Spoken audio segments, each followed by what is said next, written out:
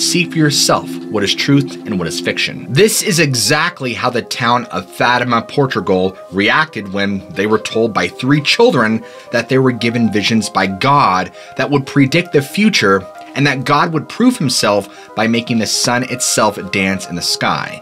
This event began in 1916 in Portugal, when 3 children, Lucia and her cousins Jacinta and Francisco, were asked to help the family by shepherding the sheep that day on the family farm. The family were devout Catholics and well-liked within the community. The children never caused any grief and were known for being very well-behaved. So, the parents saw no reason for the children to always be unaccompanied in their work, despite that all of the children were ages 10 and under. Now one day, as the kids were playing in the meadow while moving the sheep, Lucia saw a bright light glowing like a crystal hovering above the ground. As the children inspected this mysterious apparition further, the sparkling light began to shape and morph into a beautiful, human-like creature with wings. This being claimed to be the Angel of Peace and asked the children if they wanted to pray with him.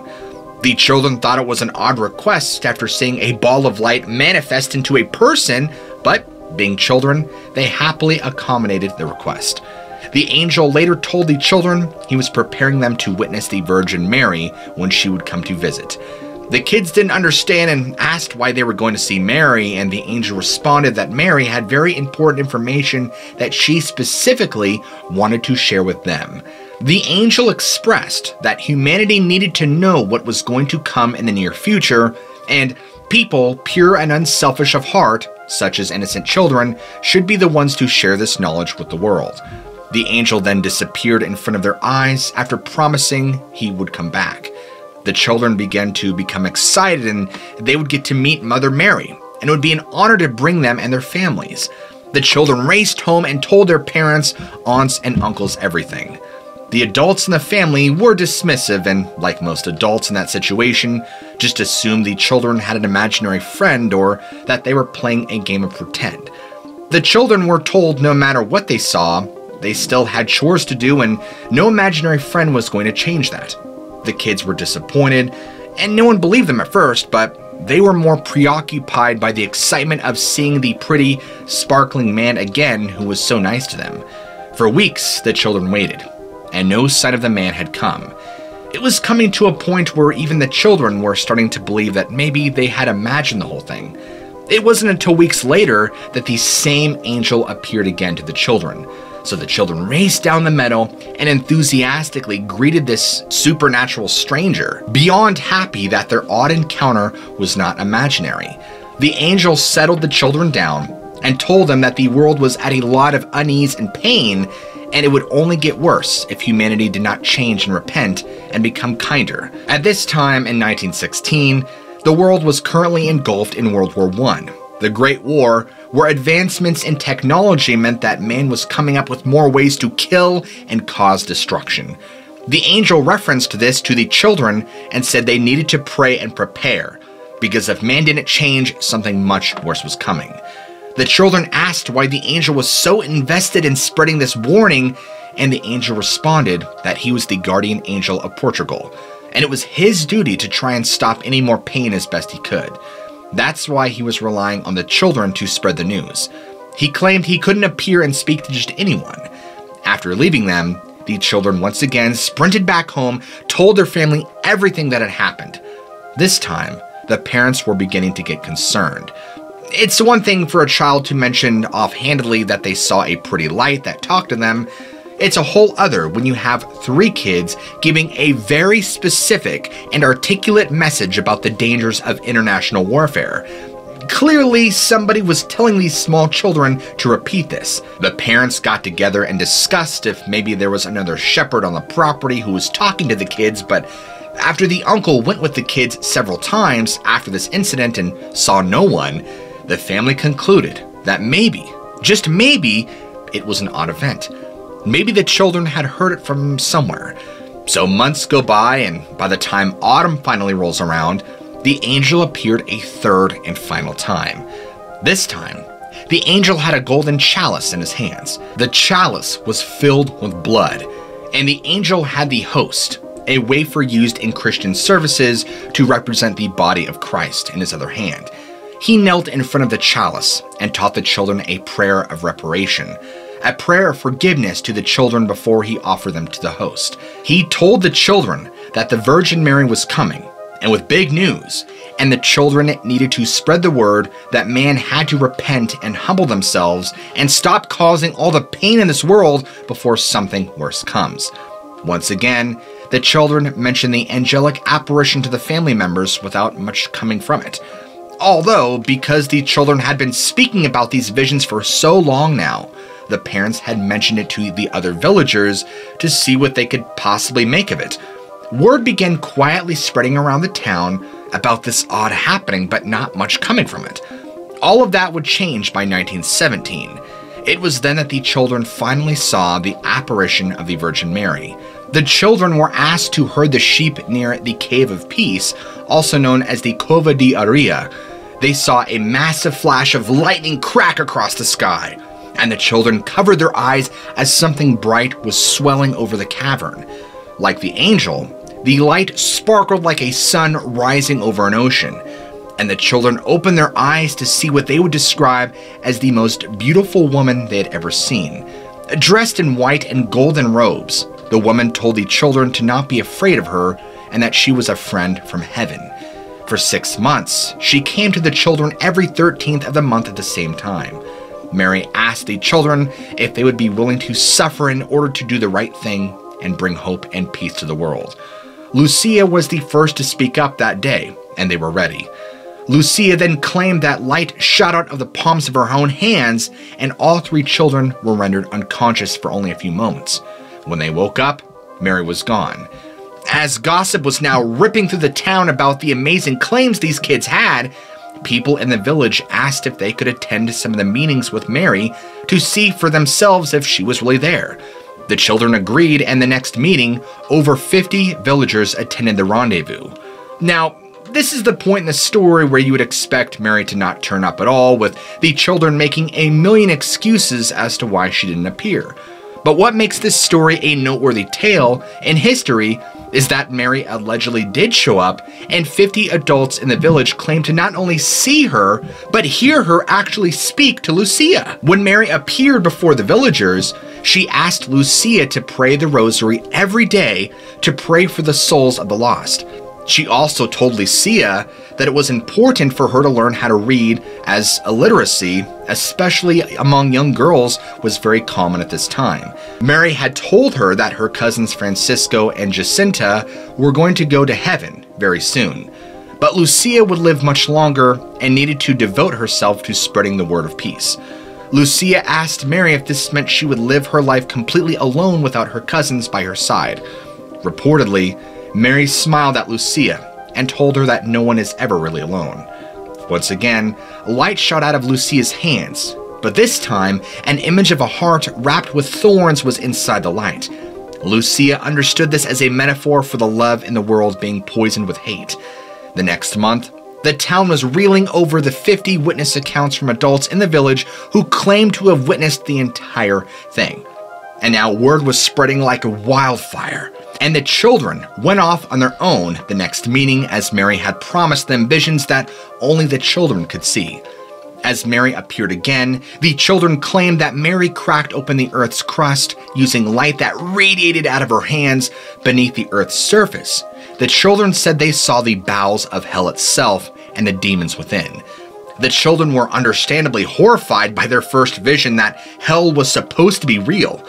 Mary warned the children that she showed them this vision to help them understand that if humanity didn't devote themselves to living more righteous lives, more people will be sacrificed, and a war much worse than the Great War was just on the horizon. Strangely, Mary had requested the children to make specific prayers on Saturday to try to bring Russia back to God, saying horrible things were going to happen to Russia in just a few years if their leaders don't devote themselves to piety and compassion. The third vision was that an angel wielding a flaming sword above as a man in white robes below climbed a mountain-top blessing with the souls of the dead. When he reaches the top, a human soldier had killed him with bows and guns and watched him perish. Lucia was told to keep these visions a secret for a short time. As the children went back home, they weren't quite themselves for a few days, as they were still reeling from the shock of what they had experienced and seen. The mayor of Fatima requested that the children be brought to him, as he didn't like the attention the children and subsequently the town were getting. The children were kidnapped by the mayor's employees, and even when threatened with death, the children never changed a single detail about their stories. When the children were released, they saw Mary a few more times, and she told the children October 13th will be the day of the miracle. Now, tens of thousands of people came to see the cove to see the apparition of Mary and this alleged miracle. Everyone from skeptics to religious figures and fanatics made pilgrimage to this place, with pious believers even coming barefoot and praying the rosary as they walked. In 1917, in front of tens of thousands of people in Fatima, Portugal, all witnesses claimed they saw the Virgin Mary appear to them. Mary told Lucia that the Great War was going to end very soon, but she was still concerned about how man was behaving. If they did not stop their wickedness, a worse war was on the way. Lucia asked if Mary could cure sickness and trouble from the people in the crowd, as many had requested. Mary said that although she was happy to intervene with some mortal problems, many people's troubles could be fixed by the individual's labor themselves. She encouraged everyone to not only pray for themselves, but pray for people who are dying that have no one to pray for them. Before she left, Mary asked Lucia to make sure a church was built where she was, as this was a special place and people needed to pray more. Mary then held up her hands towards the sun, and a flash erupted as she disappeared. The sun began to zigzag and dart across the sky, and people were screaming in horror as the sun then looked like it was going to fall on the earth, making people think it was the end of days. But the sun didn't land on the crowd, but instead it zoomed upward and went back into place, leaving behind a stunned and horrified crowd. After a few moments, people in the crowd began to notice that disabilities and sickness had vanished. The lame could walk, the blind could see. People in the crowd began rejoicing and weeping at this otherworldly supernatural occurrence. Hundreds fell to their knees and praised thanks between sobs of joy. After the miracle, it was discovered only the people of Fatima could see the sun dance, but the sun moving was seen by over 20 miles away from the site as well. Shortly afterward, Francisco and Jacinta fell ill from the Spanish influenza epidemic that had now swept over the entire world. And just as Mary had warned, both children would perish young and leave Lucia behind. And sure enough, Francisco and Jacinta died from a fever shortly afterward. A priest suggested that it would be better for Lucia if she left Fatima, where she was treated as both a celebrity and met with fear from other townsfolk. She was, after all, still a child. Her parents agreed, and Lucia learned to read and study with Carmelite nuns, getting her education that Mary had requested. She ended up becoming a nun herself. Lucia claimed to still see visions of Mary and speak with her through the years. In 2005, Lucia died at the ripe old age of 97. All three children are recognized as saints in the Catholic Church and hold the title of the youngest non-martyred saints in the entire church. What makes this story extraordinary is just how many witnesses there were to this claim. In a lot of similar tales, the deity or miracle doesn't occur in front of witnesses for one reason or another, but on multiple occasions. Thousands of people witnessed exactly what they were promised. Even today, there are photographs proving that such a pilgrimage did in fact take place on that fateful day in 1917. For most of us, our childhood unfolds in neighborhoods surrounded by other children. Some of these settings are rural, others urban. Either way, most of us had had friends with whom we could make our own adventures. Rarely did actual adventure encroach into our lives. This was not the case, though, for Dana, who grew up along the Pearl River deep in the heart of Louisiana's Honey Island Swamp, one of America's most pristine wetlands. Her family home was isolated from civilization in a way few of us can really comprehend. She had spent her youth in and on the water where it seemed anything could happen. The Southern Gothic tableau of Saint Tammany parish provided a backdrop for Dana's adolescence. Massive cypress trees stretching over the bayou, Spanish moss clinging to their limbs like curtains obscuring manifold mysteries. In this setting, Dana was in constant contact with the diverse flora and fauna of the swamp. It became almost routine to have run-ins with bears, alligators, and raccoons. According to Dana's grandfather, Harlan Ford, something far more sinister prowled the 70,000 acres of swampland. When she was just 10 years old, Harlan told his granddaughter, "I don't rightly care what anyone else thinks. I know what I saw, and you better be careful where you go back out there." That's no joke, kiddo. Harlan Ford was referring to a series of events that began in 1963. Harlan, who had retired from his career as an air traffic controller, spent his remaining years as an avid hunter and amateur aviator. This skill allowed him to scout the most remote reaches of Honey Island Swamp, those hidden hunting grounds which enticed him the most. That summer, Harlan spotted the perfect campsite from the air. It was where the west and east branches of the Pearl River met, a treacherous region where few other hunters dare to tread. If they could manage to establish a foothold there, he and his friend Billy D. Mills Sr. would find little interference from competing hunters. They'd have the run of the place. Using the heading obtained while flying, Harlan and Bill began the arduous task of bushwhacking through the swamp and navigating around the countless lakes and bayous standing in their way. They soon discovered that if they docked their boats as two strategic points, the majority of the path to the hunting ground would be accessible on foot. After establishing their route, the two hunters began moving supplies out to the campsite between the rivers in early August of 1963. And that was when they first encountered the Honey Island swamp monster. Harlan and Bill were hustling through the forest that day, hauling a heavy outboard motor to their destination as quickly as possible. When they rounded a bend and noticed the hindquarters of an animal standing on four legs in the trail, it was about 20 yards ahead of them, busying itself in the bushes. At first, they thought it was a wild hog, but as they watched, they realized it was different. As seasoned outdoorsmen, they knew all the animals native to the swamp, but the pair could not figure out just what was blocking their path. "What the hell is that thing?" Bill had asked. As the sound of his voice, the shaggy shape whirled about to face the men. It was covered with short, dingy gray fur, with longer hair on its head that almost reached the ground. Its bottom half was thin and lean, while its upper half, including the chest and shoulders, were massive. Atop this frame sat a square, human-like head, which glared at the pair of intruders. The creature shifted from all fours to stand upright on two legs, stretching over 7 feet tall. From the looks of it, it had to weigh at least 400 pounds. This massive figure then bolted from the trail over a mound of earth and into the briars and bushes, leaving Bill and Harlan absolutely stunned. The men dropped their gear and tried to flank the creature, readying their rifles for a shot. But the opportunity never materialized. It was as if they had seen a ghost. A subsequent search of the area failed to reveal any tracks or den. This was the first of dozens of encounters that Harlan would claim.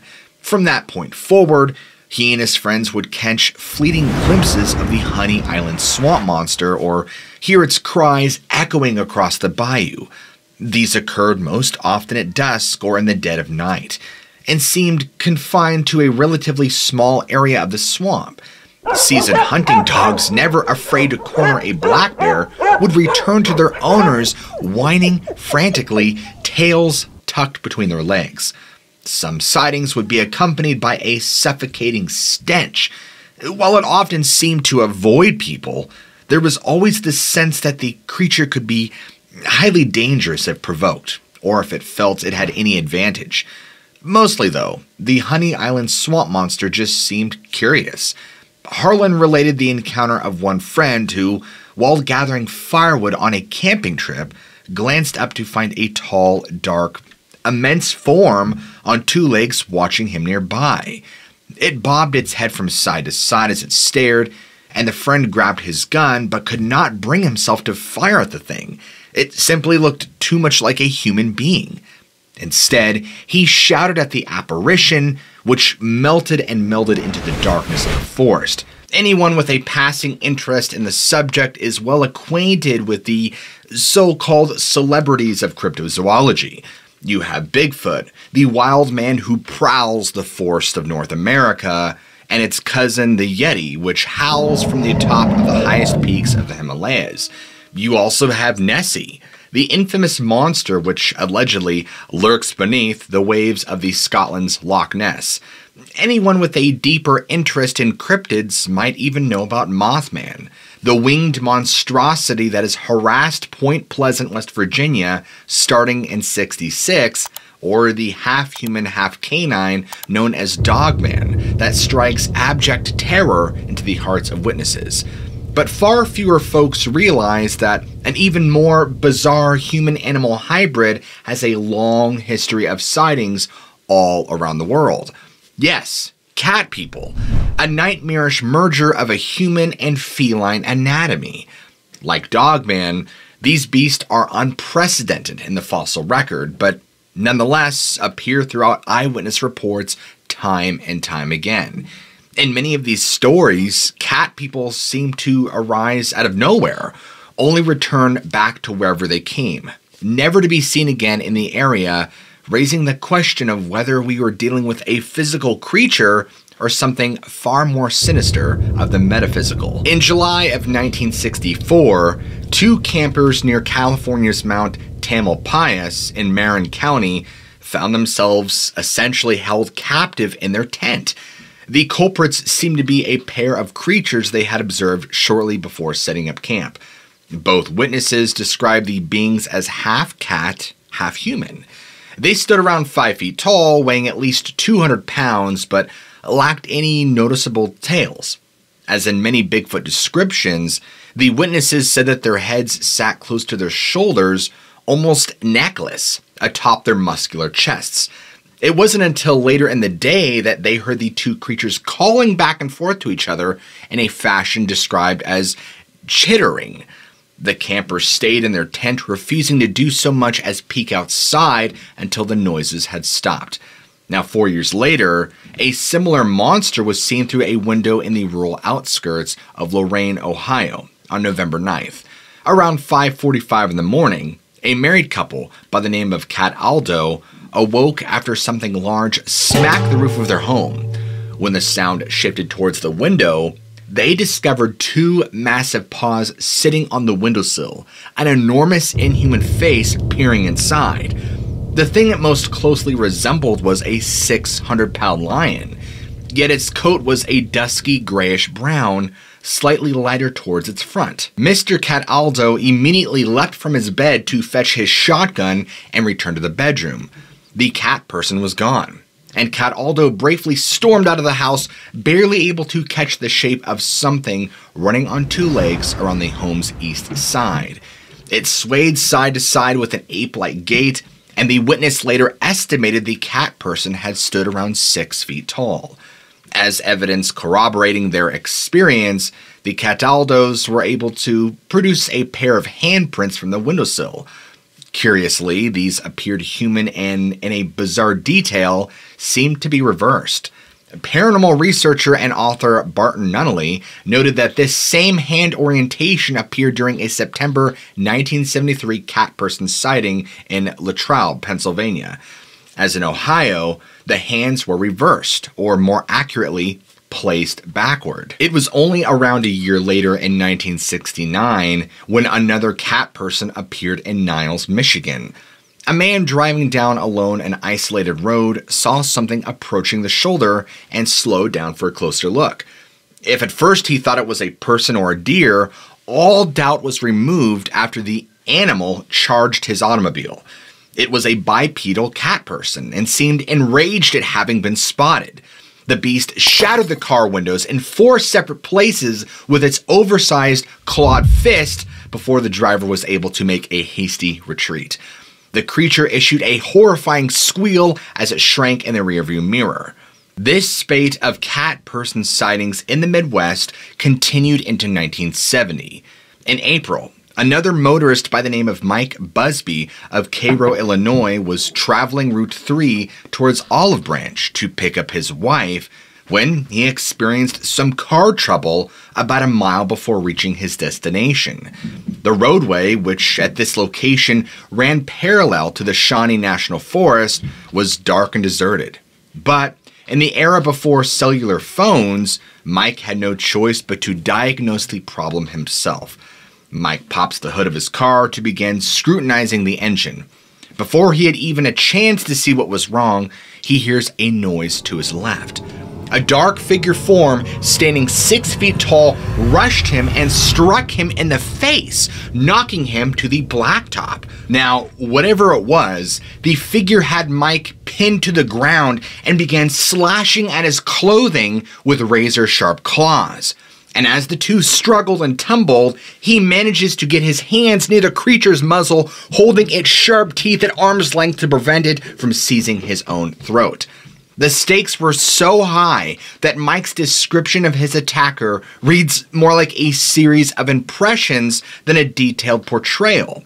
He remembered feeling woolly hair around the creature's mouth, a sharp contrast to the short, wiry hair that covered the rest of its body.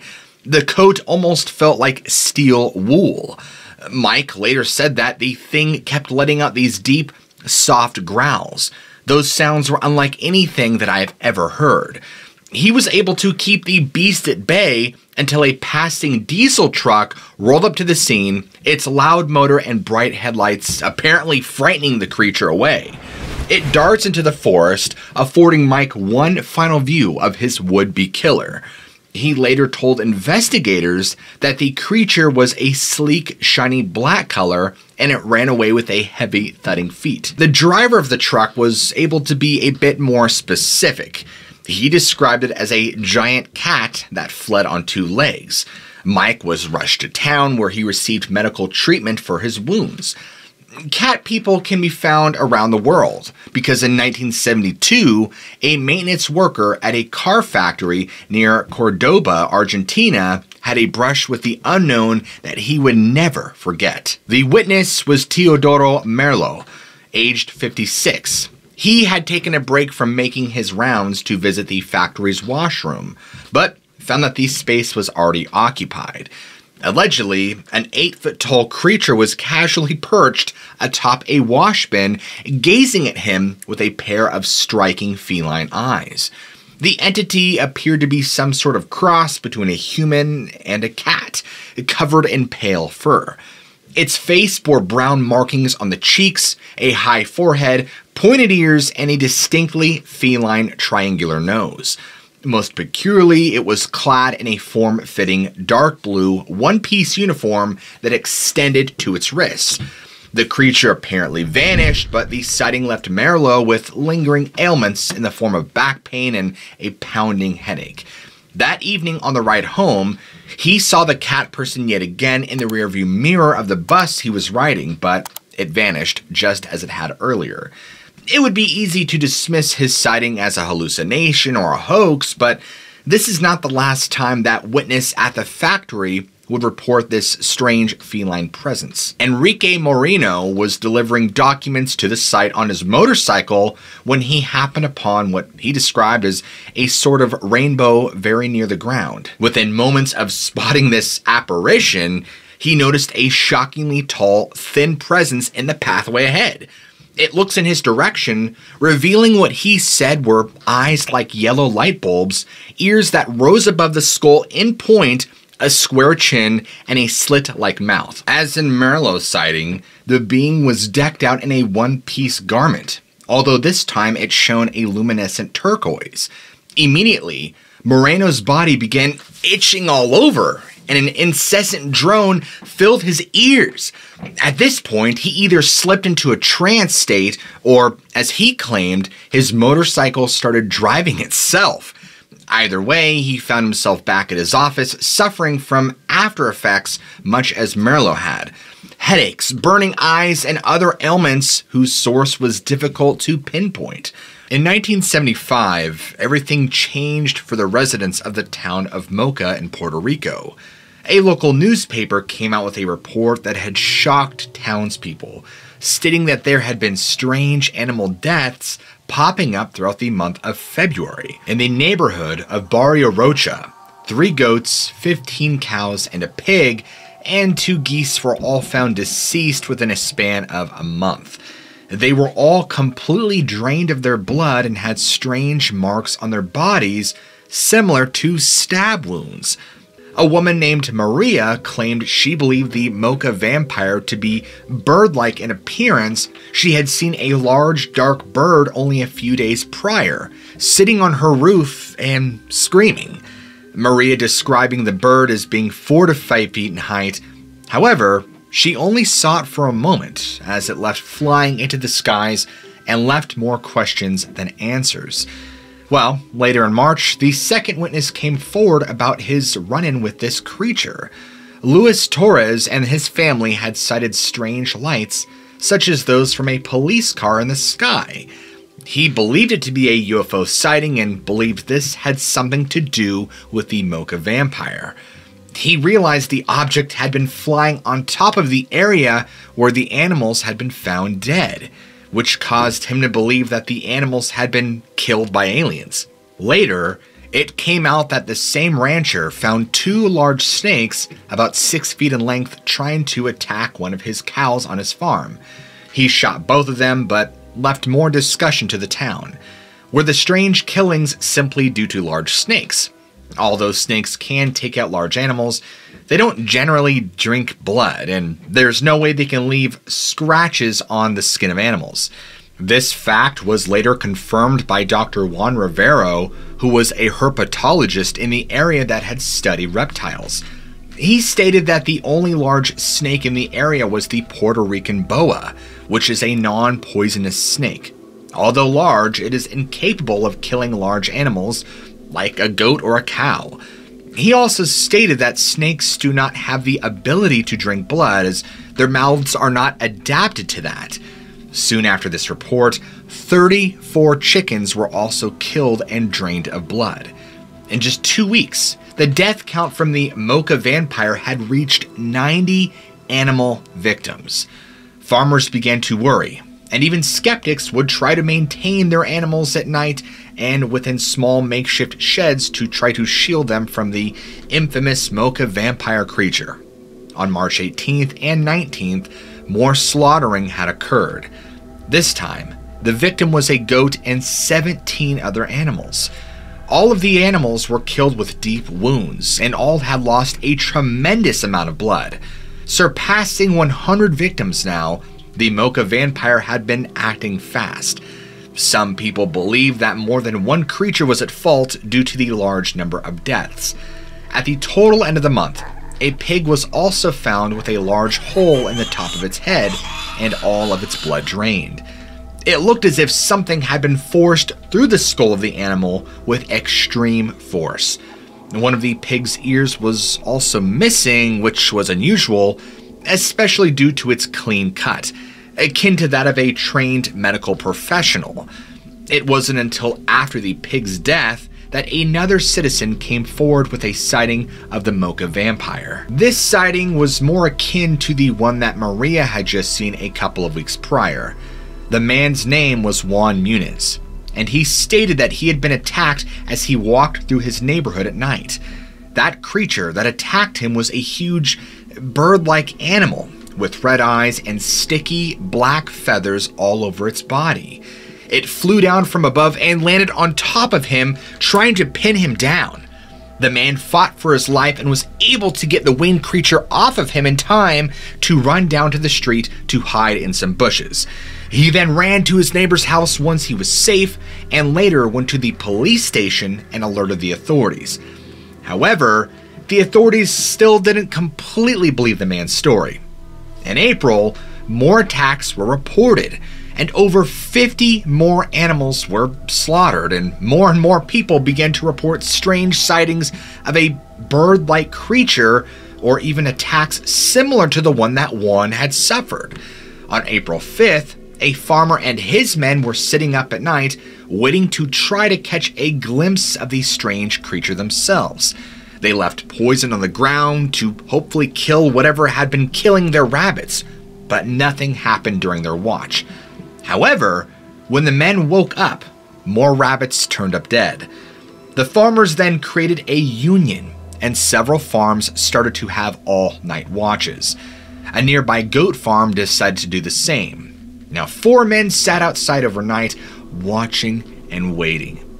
And suddenly, from all the trees and fields around them, the men heard a deafening screaming sound similar to what the woman who had first viewed the creature had heard on her roof. They covered their ears and tried to block out the sound, and one of the men then saw a large figure running through the trees away from the animals. After inspecting the scene, they had found 4 goats dead with virtually no evidence of what had happened.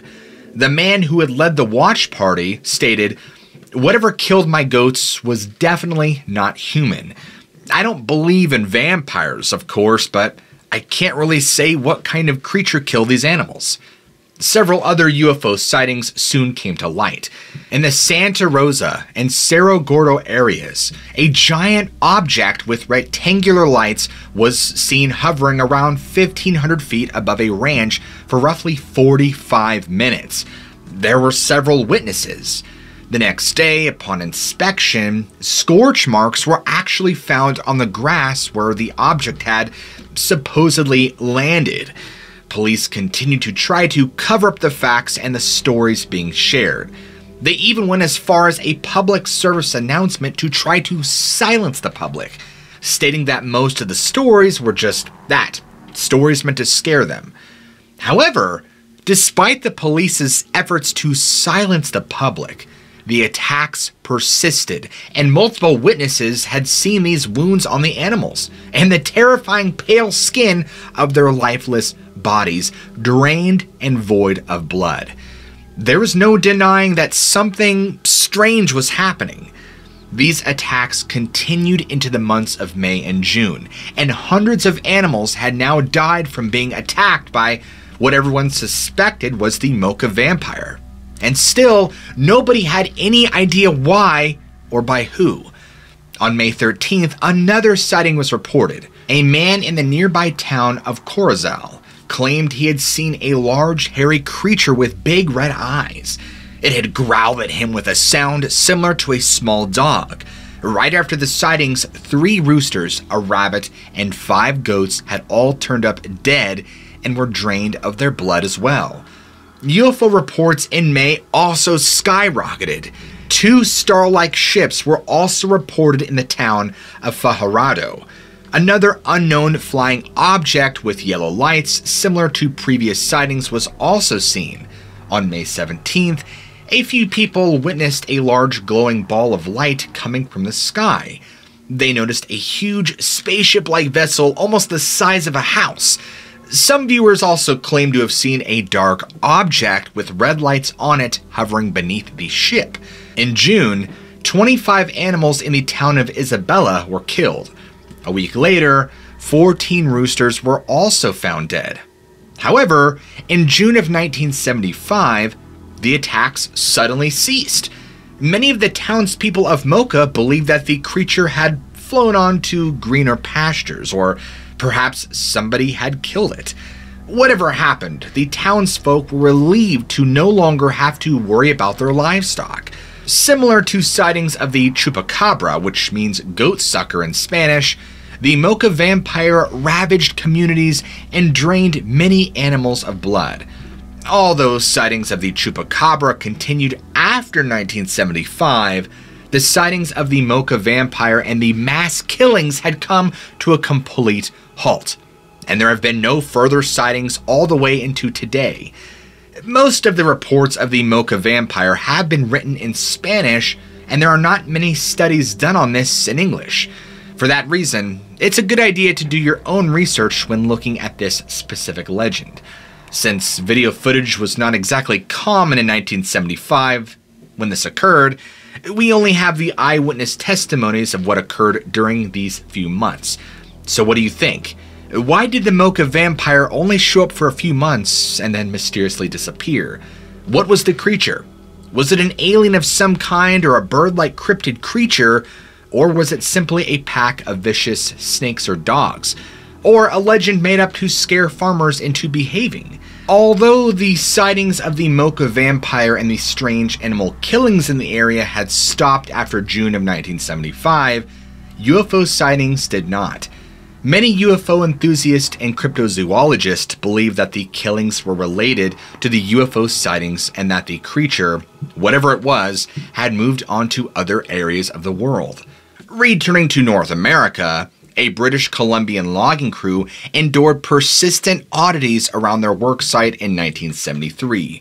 Hooting sounds, something like they had never heard before, would fill the woods as they felled trees. This, of course, is a common behavior attributed to Bigfoot, and British Columbia is certainly Bigfoot territory. But whatever was prowling their camp was no Bigfoot. Maybe it was Pussyfoot, judging from the prints left behind. Paw prints, like those that would be left behind by a gigantic cat, were found in the fresh mud each day. Perhaps some speculated a mountain lion was stalking them. Well, eventually, the foreman, a gentleman by the name of Woods, heard the hooting calls while walking in Cedar Swamp area. They were so close that he fled, terrified, back to his Caterpillar truck. And from that day forward, he refused to appear at work unless he had a pistol at his hip. Woods eventually saw the creature responsible for the calls and footprints. He was driving the Caterpillar when he heard a loud noise coming up from behind. Looking nervously over his shoulder, Woods saw what he initially took to be a mountain lion. However, unlike a mountain lion, the creature gracefully landed not on 4 legs, but on 2, stretching lazily as if it had just awoken from a catnap, and then leapt across a skid and into the trees on the other side, leaving Woods with the impression that whatever it was, it had been half feline, half primate. These sightings eventually caught the attention of a renowned Bigfoot hunter, Rene DeHinden, who visited the site. DeHinden spent 10 days scrutinizing the area for anything unusual. While a sighting of the cat person eluded him, he supposedly did discover the nesting site of some large animal, as well as 3 different kinds of tooth markings on trees in the area. In November of 1980, multiple witnesses in Maryland reported a cat person which frequented a lover's lane. Dubbed the Catman, the creature earned a fearsome reputation for its habit of peering in through the car windows of amorous young couples. Every witness agreed upon the exact same thing. It was a large, hairy monster covered in black fur, sporting long claws. Its eyes were unmistakably feline, and it had the ability to move around on 2 or 4 legs of its choosing. Note how Bigfoot are often spotted doing the same thing, lurking about lovers' lanes and dropping to all 4s when it suits them, begging the question of whether these 2 phenomena are related. In the winter of 1963, Harland and fellow duck hunters were shuffling through the underbrush and fallen leaves when they stumbled across a wild hog carcass by the lake. It looked as if it had been there for several days. The animal was roughly about 60 feet from the shoreline, its throat torn, and its body covered in deep gouges.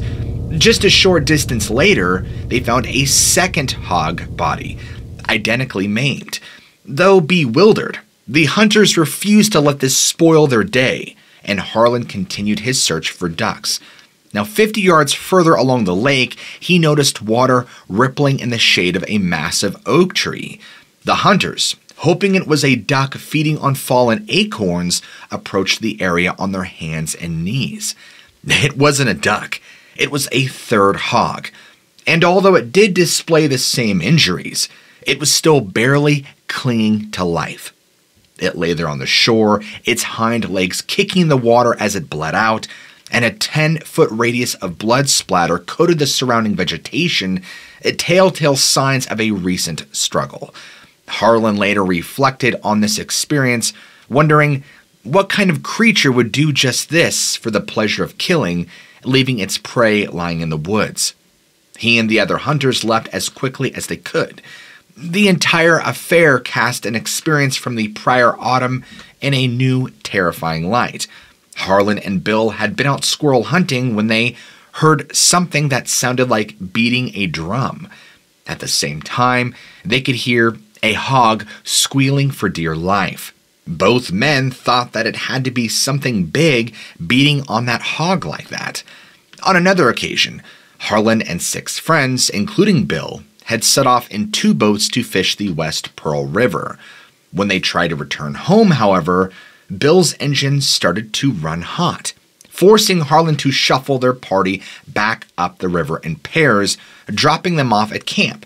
On his first return trip downstream, Harlan's headlamp revealed the creature standing brazenly in the swift-flowing river.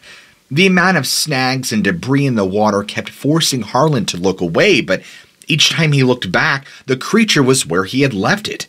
He wanted to take a shot, but that seemed like a bad idea, given the distance, the darkness, and the treacherous water. Harlan reached the stranded fishermen and told them what he had seen. One of them, a skeptic by the name of Jim Hartzog, yelled, "Let me have that gun of yours and I'll go back up there and shoot that big booger for you boys." Harlan obliged, tossing him a flashlight, his .870 Magnum, and 3 shells. Jim went off on his crusade while Harlan ferried the remaining men to camp.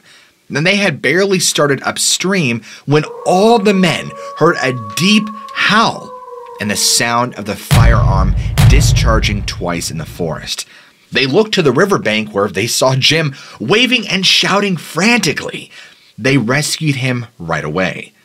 Harlan was eventually featured on the 1970s television program In Search Of, hosted by Leonard Nimoy. On the program, he shared what he learned from Jim. One evening, late, just about dusk to dark, a friend of mine encountered eyes.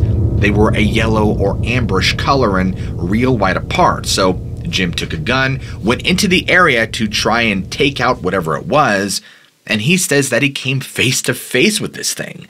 It looked something like an ape, about 7 foot tall, and he fired on it while using a headlight.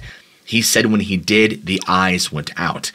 Harlan felt there was nothing supernatural to this, rather that the creature had simply turned and fled. He added that Jim shot at it one more time. We went back the next day and checked for any blood, but we didn't find anything. So we figured Jim missed it that night. Now the next spring, Harlan's son-in-law and another friend had gone out turkey hunting near the lake where they had found the hogs massacred. According to Harlan, around sundown, the 2 men heard a wild turkey fly up to roost for the night. Instead of trying to bag it in the darkness, they decided to return to their lakeside camp, planning instead to come back to their turkey roost just before dawn. The entire trip back, however, they could hear heavy footfalls following them. Eventually, something inhuman called out from across the lake. The turkey was lucky. Both hunters abandoned their plan, instead moving their efforts to the safety of the opposite riverbank the following morning. One of the best stories of the Wicomico Catman comes from autumn of 1980.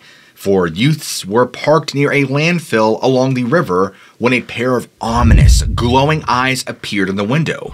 The driver sped away, and once they had escaped, the witnesses gathered their courage and several friends to return to the site. Now, 2 cars strong, the group of friends parked in the area, using their headlights to brighten the area as much as possible.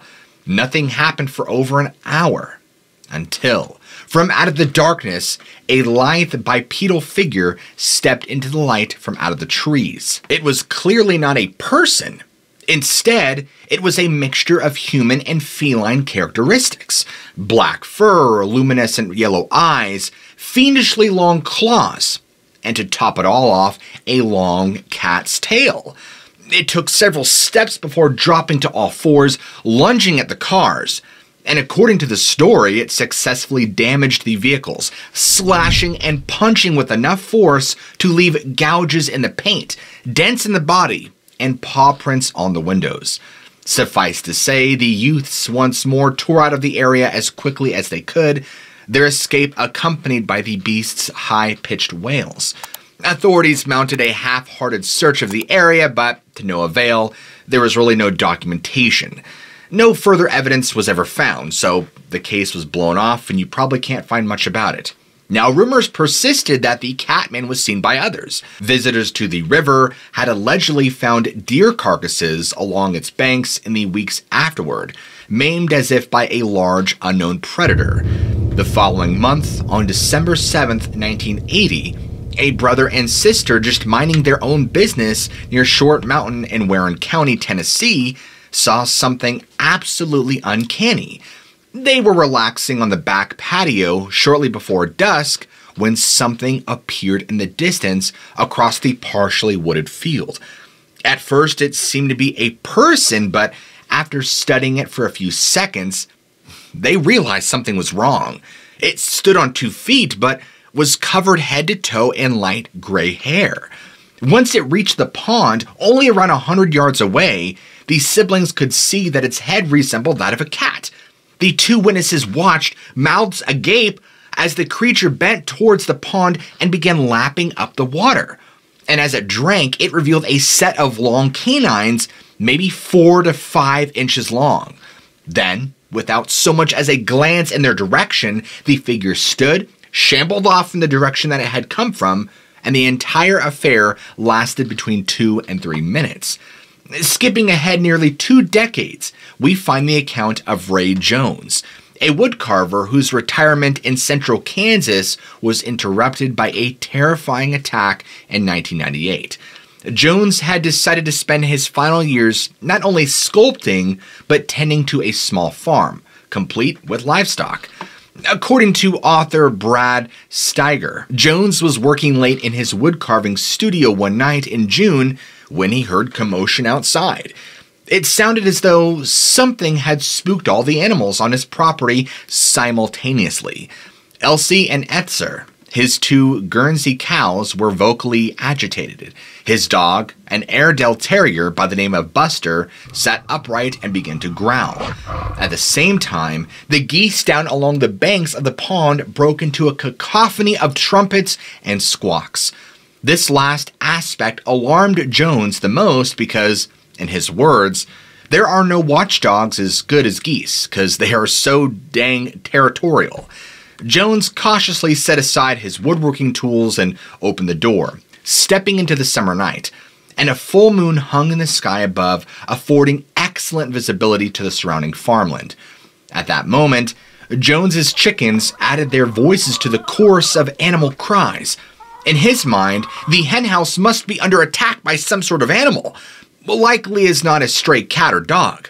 Jones snatched up a stick and stomped towards the henhouse entrance, shouting threats as loudly as he could and waving his makeshift weapon to frighten away any potential predators.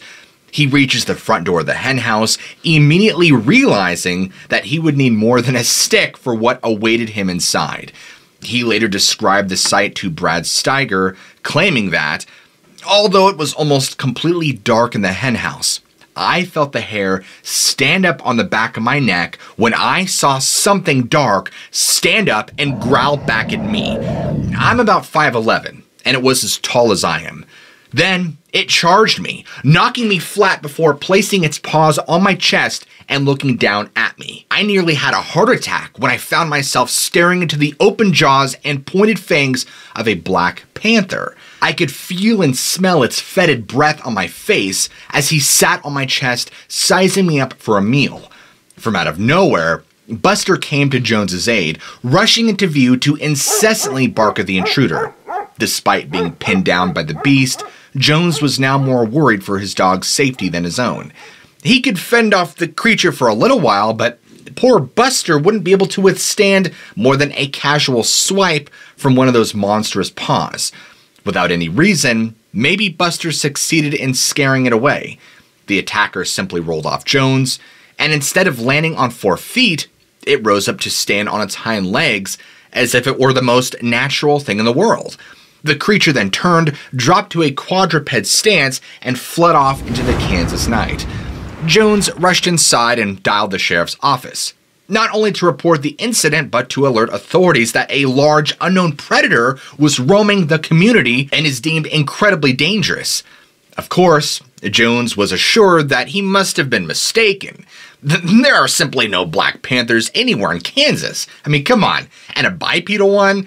Law enforcement eventually dispatched a deputy to the scene, but he dismissed Jones' experience outright, telling him that he had simply encountered, I don't know, maybe a large, feisty tomcat.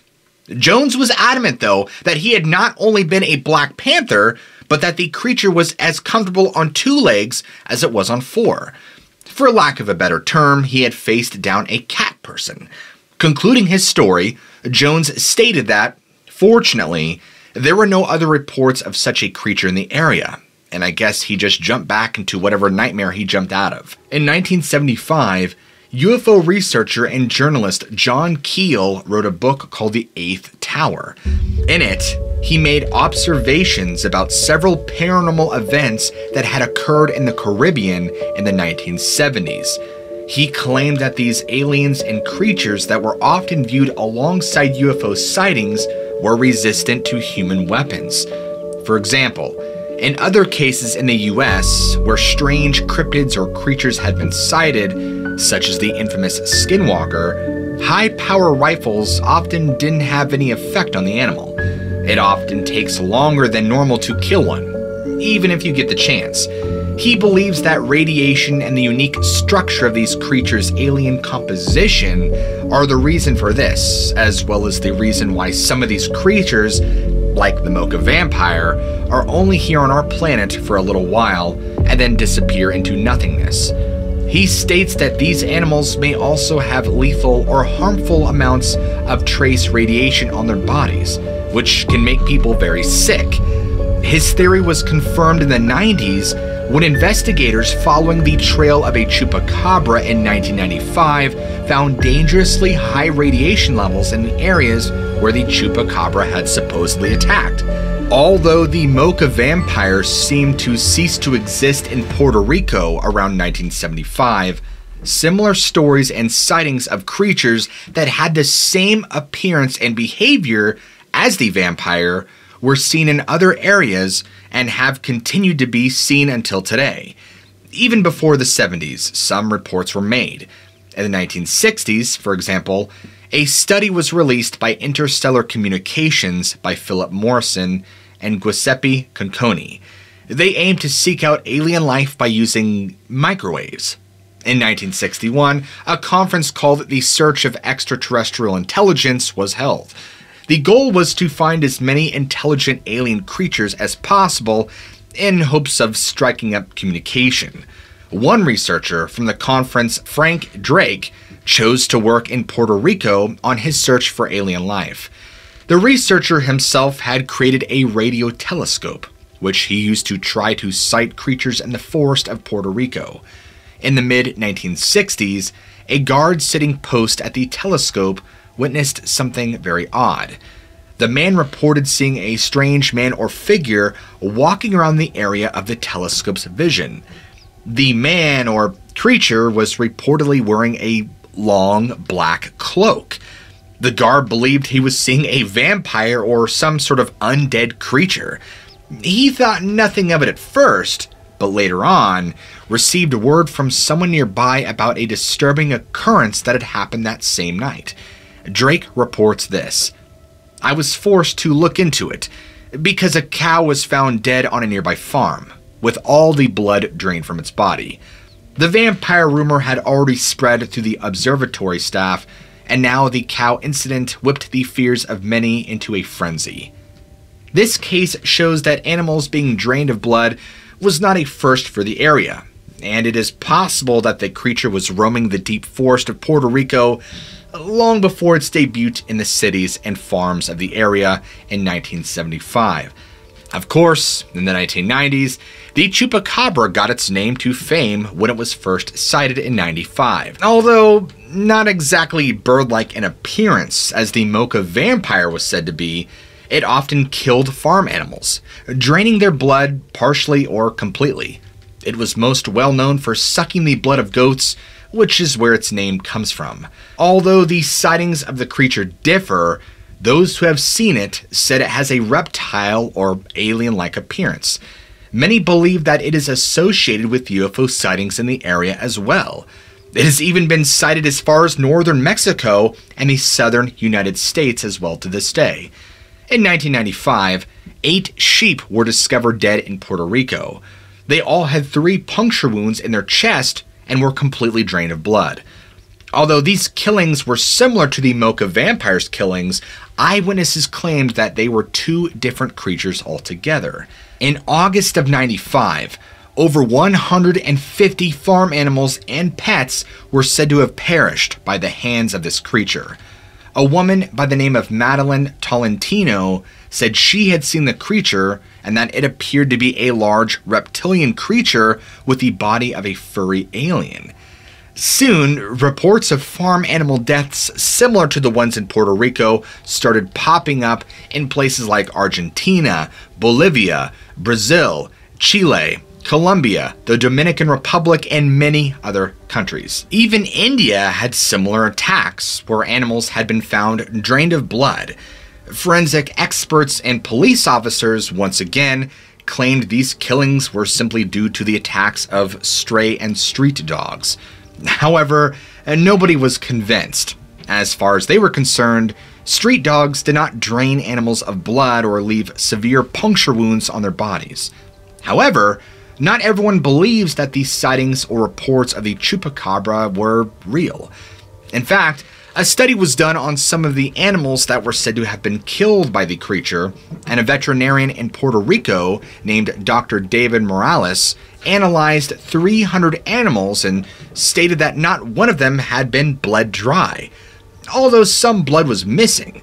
In the US, many of the chupacabra sightings were said to have just been a rabid coyote or dogs with a terrifying mangy appearance. In fact, a biologist in the United States stated that he believed all of the chupacabra reports to just be coyotes infected with a parasite known as Sarcoptes scabi.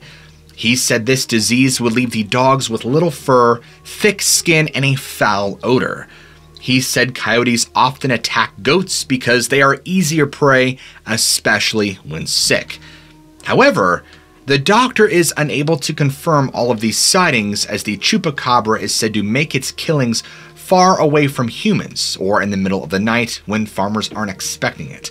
Sightings of the chupacabra are different depending on the area, which leads some cryptozoologists to believe that they are not the same creature at all. Perhaps they are from a breed of similar creatures or aliens, akin to the Mocha vampire.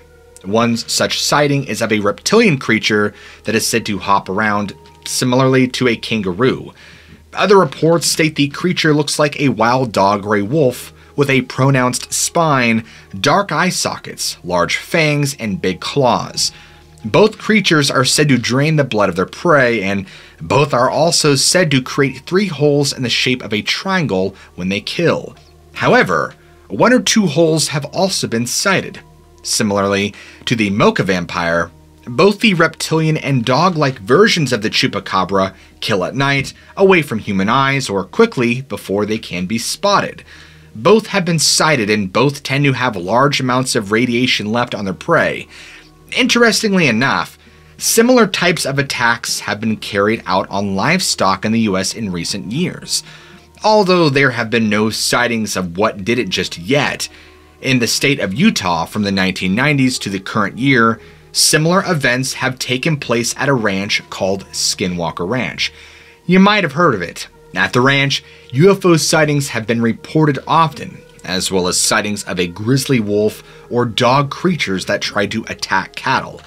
In the past, cattle have mysteriously died and some have been completely drained of their blood, such as the animals in the cases of the Mocha vampire and chupacabra.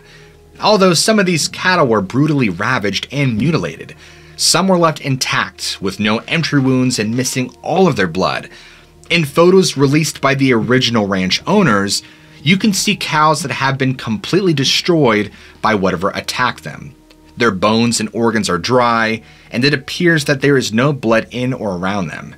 In fact, the owners of the ranch state that there is not even a drop of blood on the grass around the animal. In the case of the Skinwalker Ranch, many of these killings have happened in 2018 and onwards, although the majority have happened beforehand. And this leads cryptozoologists and extraterrestrial experts to believe that whatever is behind these killings is an animal that is still at large and has not gone away. Other sightings on the ranch include strange pillars of light that come down from the sky and illuminate the fields and ridges of Skinwalker Basin, and reflections of light that show up on the mountain at night. One rancher even found a wolf trying to kill his cattle, which were within their nighttime enclosure, where they could not escape. He claims it took over 7 shots for the creature to desist, and that it did not seem to be harmed by the gun very easily. In the area, there is a high level of microwave radiation and UV rays. When measured, these amounts are extremely dangerous for humans, especially higher up in the sky. At night and in pure daylight, lights have been seen in the sky which seem to stay in one spot and then mysteriously disappear. Harlan's son, Perry, and his wife were camping in Honey Island Swamp when they too heard a hideous cry echoing across the lake. At first, Perry simply gripped his gun and told his wife it was nothing to worry about. When the sounds got too close for comfort, however, he began building a fire as quickly as he could. No sooner had the flames roared to life than the creature began circling the camp. From just beyond the fire's protective glow, they could hear it snarling, crying, even breathing. It came so close. And Perry was born and bred in the swamp, and he had never heard anything like it in all of his years. Eventually, the sound stopped, and Harlan Ford made his first cast of the Honey Island Swamp Monster tracks in October of 1974. A detour had led him to a new portion of the area that he had never visited, and within the maze of bayous, he discovered a trackway leading to a watering hole. Luckily, Harlan, now more or less an amateur cryptozoologist at this point, had plaster of Paris on hand and had the foresight to go work. After they had set, what they revealed was remarkable. Some of the footprints were over 10 inches long, smaller than most Bigfoot tracks. While the heels and arches were recognizable as those of a primate, the feet ended in toes and claws, which seemed almost reptilian. What's more is there were only 4 toes, connected by some sort of webbing. Suffice to say, this contrasted starkly with the human-like prints cast around the same time frame in the Pacific Northwest. Whatever haunted Honey Island Swamp wasn't quite Bigfoot. It was different. Harlan Ford continued to gather evidence supporting the Honey Island Swamp Monster's existence until his very death in 1980. After he passed away, his wife Yvonne discovered a treasure trove of evidence in a box in his attic. Plaster cast, a formal letter explaining his experiences, and a now infamous grainy 8mm film. It was nested alongside other reels with labels like turkey, deer, or even gator. This one read Honey Island Swamp Monster. The film shows Harlan traveling upriver by boat before climbing a tree to film from a blind. As the camera surveys the forest edge, a figure comes into focus. Large and walking on 2 legs, apparently covered in fur as it stalks through the swamp, and then disappears into the trees. Despite his appearance on television, Harlan was actually quite private about his experiences with the monster, mostly sharing them among family and friends. If he had fabricated the entire thing for fame or for hunting rights, why had he sat upon such compelling evidence? Harlan wasn't a man to make up something like that, Dana Hollyfield said years after his death. He was down to earth and honest and told it the way it was and didn't care if people believed him or not. Dana thinks that her grandfather never released the film for 2 reasons. Number 1, he had seen the ridicule people heaped upon him for his sightings. And 2, he may have feared for the safety of others. Someone trying to be brave and to kill the monster might injure themselves or another human being in the process. Or, should their shot miss, the being might attack them. The stories and evidence that her grandfather produced left a lasting impact on Dana. To this day, she has written more on the Honey Island swamp monster than anyone else, a self-proclaimed swamptologist and monsterologist who regularly releases books not only on the creature but the beloved bayou in which she was raised. It would be easy to dismiss the Honey Island swamp monster as one of these fictions passed down within a family. However, people outside of Harlan Ford's bloodline have found themselves facing down large, hairy creatures in the swamp as well. While Harlan Ford may have logged the first official sighting of the Honey Island swamp monster, stories had circulated throughout the region for years. Dana Hollyfield has collected dozens of such encounters. One of the more famous witnesses was trapper and fisherman Ted Williams, who was also featured alongside Harlan on In Search Of, and he told filmmakers that, "First time I ever saw it, it was standing plumb still like a stump. I stopped and realized it wasn't a stump and it wasn't supposed to be there. When I stopped, it ran. It was dark gray. About 7 foot high, it jumped a bayou, and that was the first time I saw it. The next time I seen him was swimming in the river, the Pearl River. 2 of them. One was bigger than the other and faster than the other, and they swam just like humans with them long overhead strokes. I tried to get one of them to look at me, and the other one ran off and the other one would not look at me. I could have shot it, but I wouldn't on account it wouldn't look at me. It looked too much like a human to me. Broad shoulders, arms hanging down below the knees, hands looking almost like a human." Ted would claim numerous sightings of the creature over his lifetime, often as they crossed the river. On one occasion, he claimed his boat was so close that he felt water hit him as the creatures shook their coats dry. It's worth noting that Ted first mistook the Honey Island swamp monster for a stump. This is reported time and time again in Bigfoot sightings. Apparently, the creatures can stand so still that they are often misidentified as stumps, not only in blurry photographs, but in eyewitness accounts as well. Joshua Cutchin and Timothy Renner discuss numerous examples of this behavior in their 2-part book series, Where the Footprints End, High Strangeness and the Bigfoot Phenomenon. Returning to Ted, a few years after his television debut, he disappeared into the swamp. The only thing recovered was his boat. In recent years, this claim has come under doubt, but is no less mysterious. Ted's granddaughter told Dana that she thinks they did find his body, but she didn't know how he had perished.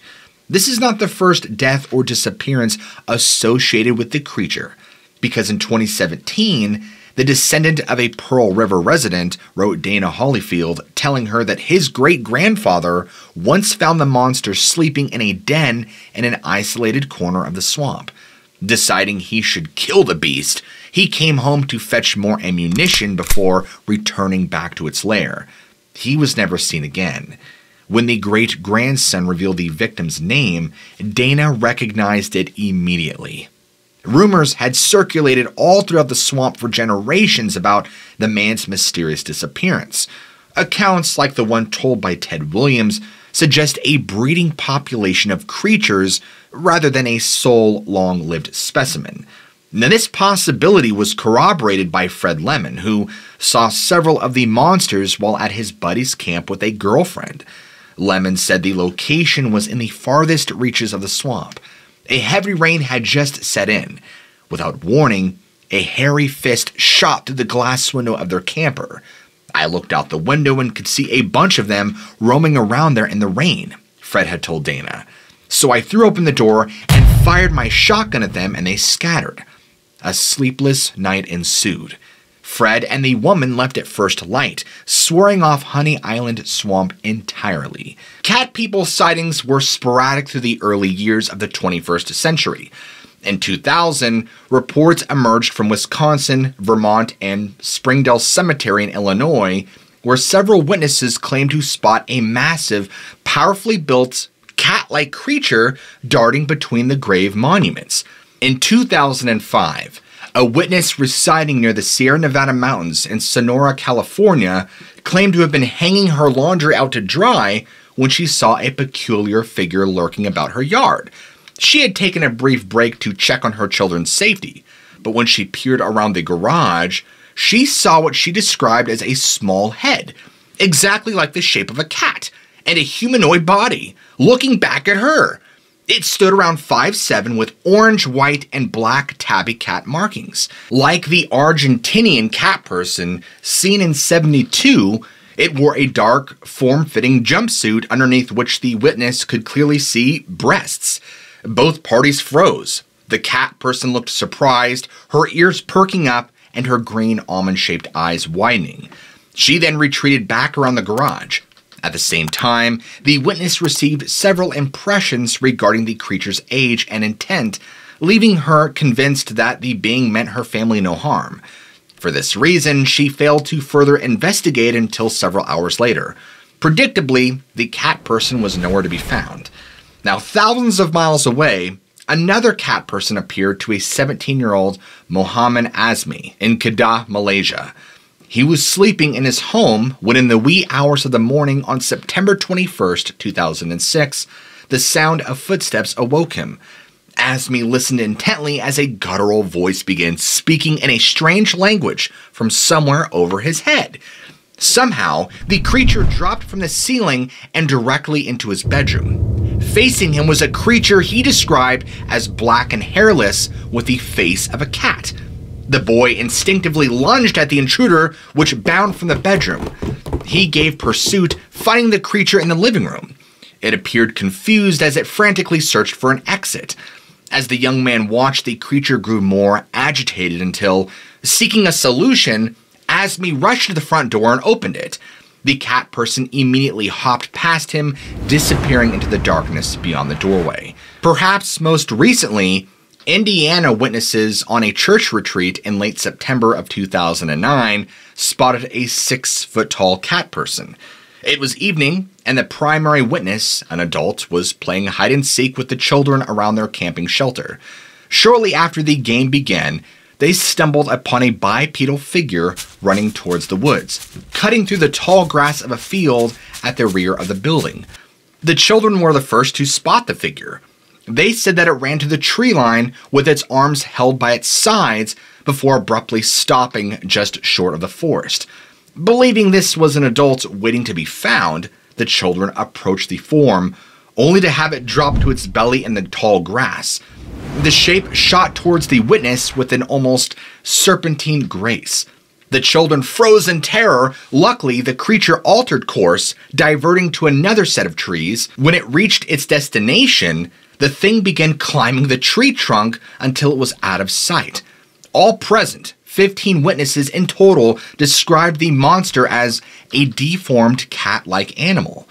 Simultaneously, another child shouted, "I see him!" When the others looked, however, the kid was pointing at a second figure running in a different direction. A brief pursuit of this new intruder ended when it was lost in the woods. Now, what could these creatures be? Scattered throughout the world's mythologies, we find a few suggestions. Cat therianthropes, humanoids with feline attributes, appear throughout the iconography of ancient Egypt, a culture which revered cats.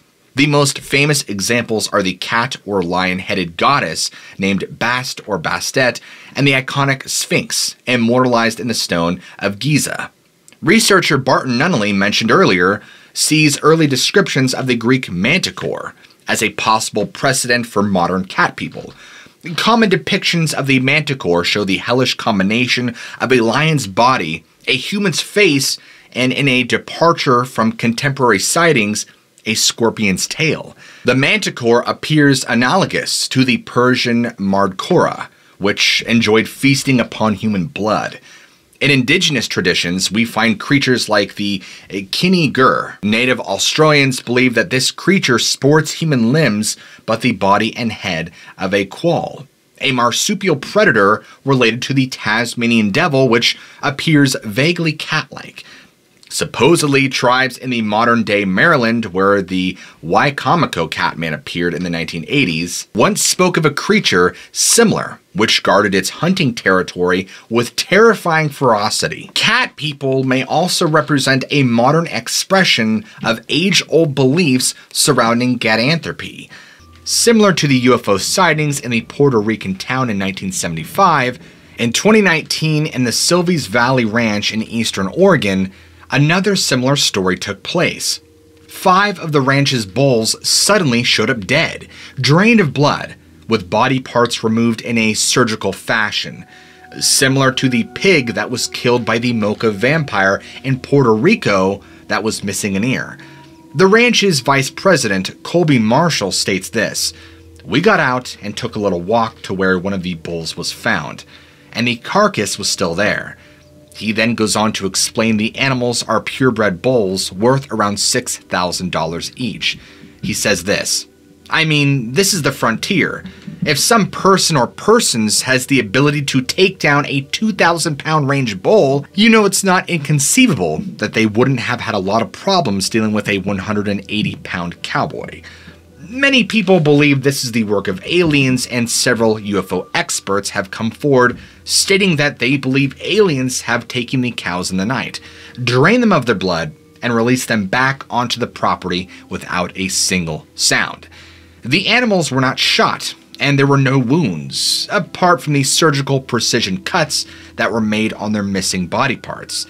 In 2017, 200 miles south of the area, another cow was found cut up in the same way and also missing its blood, showing that it was not a one-time thing in Oregon. Although the ranchers tried to look for some clues around the body, there was not even a footprint or any tracks. There had not been any rain or snow, and the lack of clues as to what had happened left the ranch owners concerned. This case has still not been solved, and the Harney County Sheriff's Office in Oregon offers a $25,000 reward for anyone that has information that could help or potentially solve the case of the mysterious dead cows. Utah and Oregon are not the only states that have witnessed these strange killings. In fact, in 1975, the same exact year as the Mocha vampire, nearly 200 cases of cattle mutilation similar to these were reported in Colorado alone, showing that these types of killings were not unique to Puerto Rico. In the Colorado killings, part of the cows were removed, such as an udder or eyes or sex organs or tongues. They were removed with a sharp instrument and had clean cuts. However, investigators and authorities have never been able to find out who or what was responsible. Although some believe that these killings are made by satanic cults, others believe that they are done by creatures such as the chupacabra, Mocha vampire, or aliens themselves. While we are all familiar with legends surrounding lycanthropy, the act of becoming a werewolf, many ancient magic traditions held that human beings with the proper training in black magic could become just about any animal they pleased. Medicine men and women, witches, warlocks, sorcerers, and black magic practitioners, as well as shamans practicing in regions where big cats were more common, often transformed into these predators rather than wolves. This is especially common in South America, where shamans might turn into jaguars, or in Southeast Asia, where leopards predominate. A perfect example is the Burmese headhunters of the Myanmar. The Naga also took the heads of tigers and leopards. Some used these totems to become werecats. In fact, one Naga headhunter told Westerners that, "My soul does not live in my body. It lives in the leopard. It is not in me now. It visits me in sleep. I meet it in my dreams. If anything happened to my leopard in the day, my soul would come and tell me. I would get the same wounds." Could cat people be a manifestation of similar practices? While human-cat hybrids appear only sporadically in world mythology, Cats in general enjoy a long-standing association with the supernatural. Few animals have as many superstitions built around them as cats, who seem to skirt the boundary between our waking world and unseen realities. The close association between cats and witches, for example, can still be seen in Halloween decorations to this day, expressing older beliefs that small animals like cats might serve as witches' familiars or spirit helpers. To these traditions, we can also add modern sightings of large black cats, which appear in areas where no such animals should exist. Reports of such specimens in North America are especially bewildering. While jaguars can be melanistic or entirely black, this coloration is rare, and the range of jaguars rarely extends beyond the lower regions of the southwestern United States. While the US and Canada do have populations of mountain lions, to date, there has never been a confirmed case of one with melanism. Simply put, large black cats, or as cryptozoologists have dubbed them, alien big cats, or ABCs, should not be seen north of Mexico. Yet, wildlife officials are regularly flooded with reports of ABCs, even in places like Ireland, the British Isles, Western Europe, and Australia, where there are no comparable big cat species, and certainly none that should be black. To make matters more mysterious, these large cats often exhibit near human intelligence, disappear at will, and sometimes leave no footprints behind where they clearly should. They also appear in conjunction with a host of other strange happenings, including Bigfoot reports, fairy folklore, UFO sightings, possessions, and hauntings. In fact, a case could be made that after anomalous lights, ABCs are the most common phenomena accompanying paranormal activity. For example, during a Minerva, Ohio's 1978 Bigfoot sightings, the large hairy creature was sometimes joined by a pair of large, strange felines. These were witnessed not only by the townspeople, but also by investigator Barbara Galloway, who said that the cats looked mutated, their height and color like a mountain lion's, only with their heads misshapen. Some old North American logging folklore used the term wampus, interchangeably for ABCs and Bigfoot. In reports from the Big Thicket area of Texas, Bigfoot are as common as ghost lights and ABCs, woods, and a black panther which left footprints on their property. Now, these associations continue to this very day. While ABCs are not always explicitly connected to UFOs, the presence of two anomalies in the same area at the same time certainly implies a link. Could cat people come from another planet? A handful of accounts do seem to suggest this possibility. Such stories often sit at the more bizarre end of the ufological spectrum. Cases involving cat people and flying saucers stretch back to at least the mid-20th century. Neil Benson, who runs Pearl River Echo Tours today, remains adamant that he too saw something strange in Honey Island Swamp during his younger days. I was 16 years old, paddling away from duck blind in a pirogue, he said. I saw something tall, moving unlike any creature I have ever seen move on two legs through the water unimpeded. It wasn't a bear. It wasn't like any man I've seen. To this day, he is at a loss for what it was. Tours like the one Neil Benson operates are commonplace in Honey Island Swamp. Visitors are often afforded a glimpse of the wetland's untouched beauty, including the abundance of wildlife found within. Although rare, visitors sometimes see more than they bargained for on these excursions. A woman named Terry had contacted Dana Hollyfield in the fall of 2010.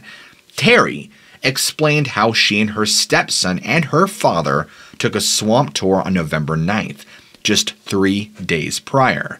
As she surveyed the shoreline from the tour boat, Terry spotted something horrendous.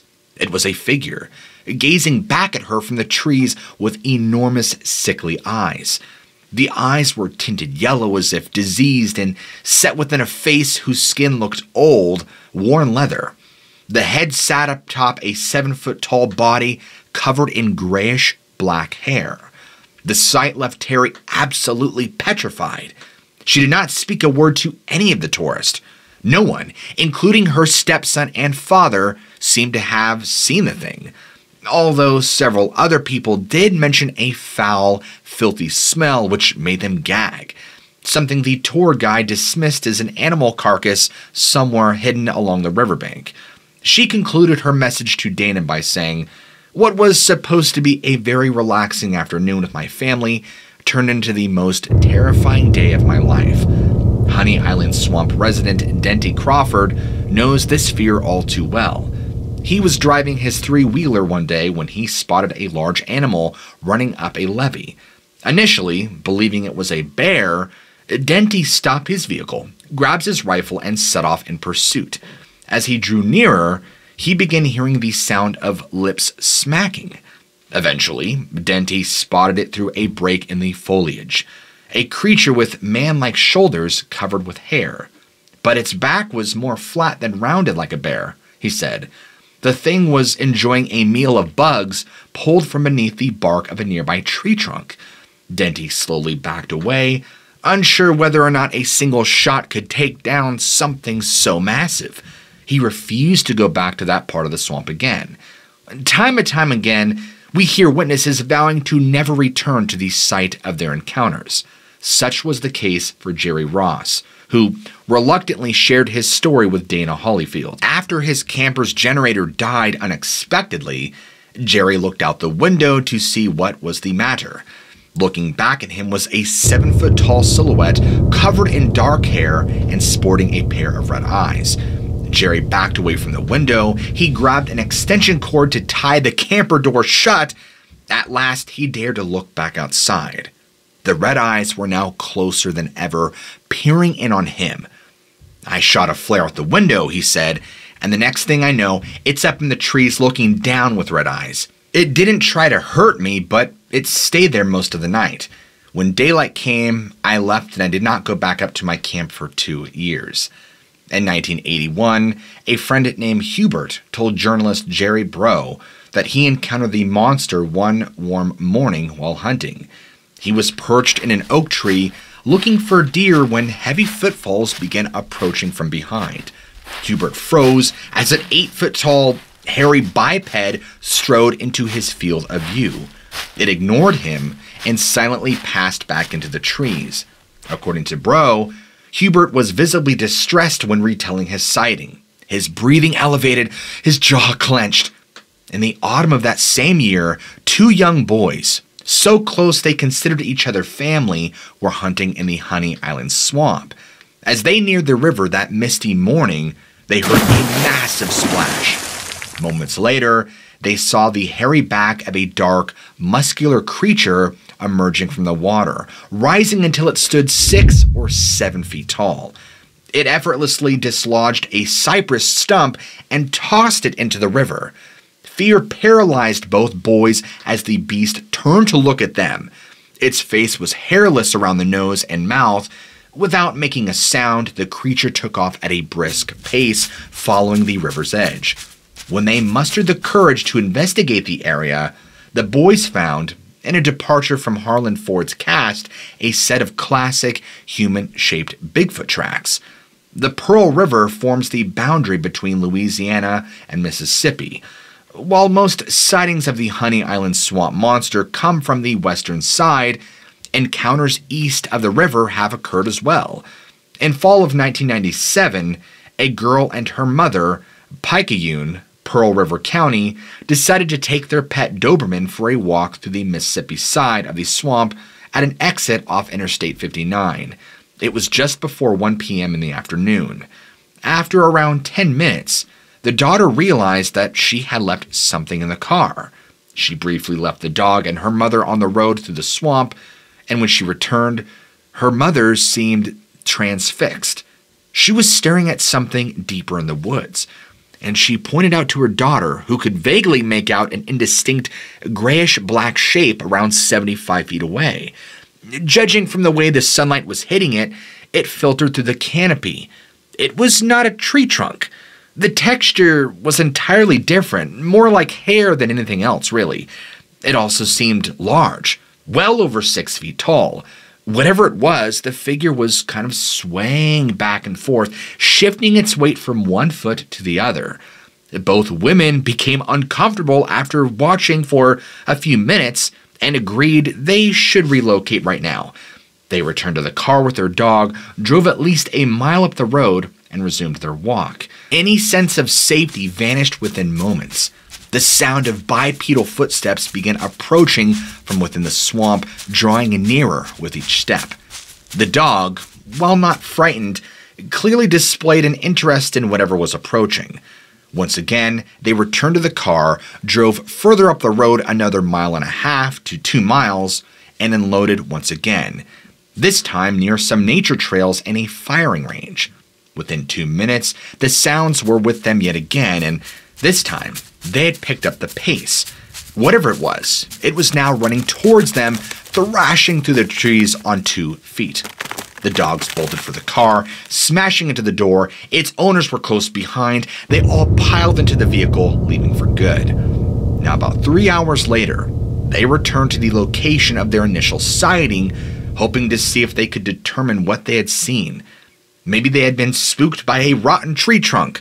Yet, where the figure in the woods had once stood, there was nothing but open forest. Whatever it had been, it had moved in the meantime, perhaps following them as they relocated. Another Mississippi sighting occurred in an adjacent county further south along the Pearl River in 1975. As recounted by the witness over a dozen years later, he had spotted something which simply should not exist while growing up in Pearlington.